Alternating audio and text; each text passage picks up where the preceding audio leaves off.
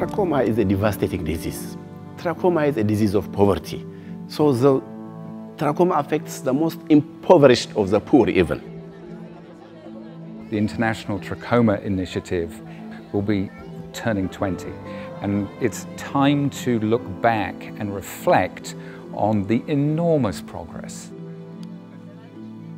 The achievement in its first 20 years has been notably the proof of the fact that blinding trachoma can be eliminated or eradicated from the entire world. It really looks as if we will achieve our goal and we will consign this miserable disease to the garbage of history.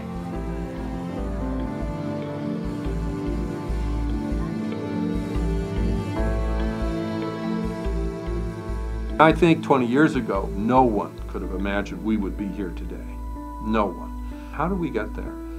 In part, it was due to people like Dr. Joe Cook, who helped develop the safe strategy that the components of surgery and drug treatment and facial cleaning and environmental cleanliness, put those elements together and stay the course, things will change. Developing that strategy was an absolutely seminal contribution. One of the things that is most amazing for me is that the Pfizer donation has catalyzed the implementation of the program, empowering the countries themselves and then taking on this cascade training involving tens of thousands of volunteers, reaching 100 million individuals. It's absolutely fantastic. I think that's what we'll see more of in global health, that people are seeing the big picture. That, I mean, this is such an important development in global health, getting the corporations involved. We didn't see 30 years ago much of what was going to happen in global health. And one of the things we certainly didn't see, corporations actually becoming strong foundations in global health. The work with ITI in eliminating blinding trachoma in countries like Malawi is something that we value. The partnership is something that we think is having a real impact. From the very inception of this, it has really been owned by Malawians and making sure that we deal with trachoma as a public health problem. I think that the scale and magnitude of the problem of trachoma is really extraordinary. You see what it takes to come together to eliminate this disease, and it is extraordinary. It is a logistical feat of an order of magnitude that I have rarely seen. It's an amazing experience to see this little pink pill make its way through the manufacturing process all the way out to literally the end of the road. When you go see the program, that's where the magic happens. It's truly magical to be able to see how it all comes together.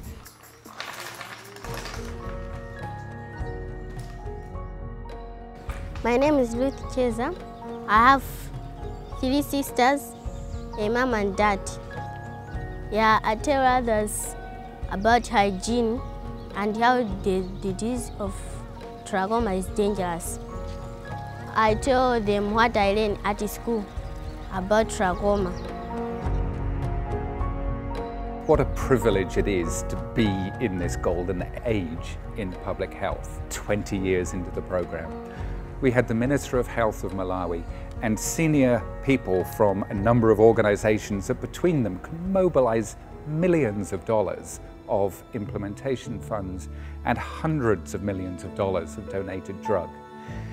That is juxtaposed with the real heroes in the villages like little Ruth, Standard 8, leaving primary school. She's already animated, she's already dynamic before she even goes to the secondary school. She's teaching her peers at school. She's actually leading the peers in their hygiene promotion, in addition to training her own parents and the elders in her village. And the combination of the Minister of Health and then the kids in the village, it's such a privilege to be able to work with all of these cadres of people delivering these programs.